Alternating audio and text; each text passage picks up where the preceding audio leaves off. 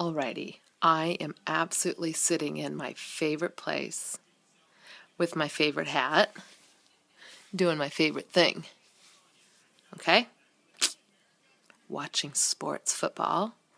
And for the month of October, I'll be doing a lot of that. And I'm also going to be telling you and showing you and educating you. It's not like I got a free ticket to do this, but I'm going to do it anyway.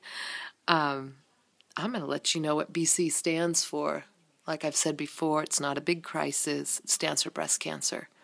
And I believe I'm one of many women around the world that, I'm not saying I was chosen, but I feel a responsibility to share what happened to me and my family and to help you so you can help yourself and you can help others.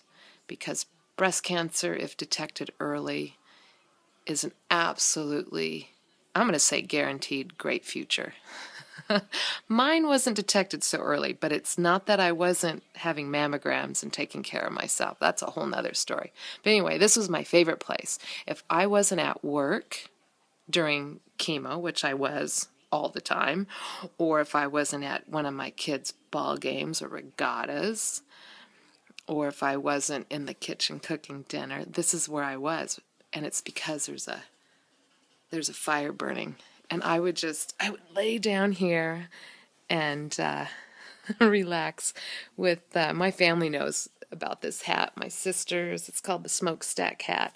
And I would lay here and I'd watch sports and think about a better tomorrow. It's been 2 years, and it is a better tomorrow. So for the month of October, I'm going to be sharing my story so you can help yourself, you can help others.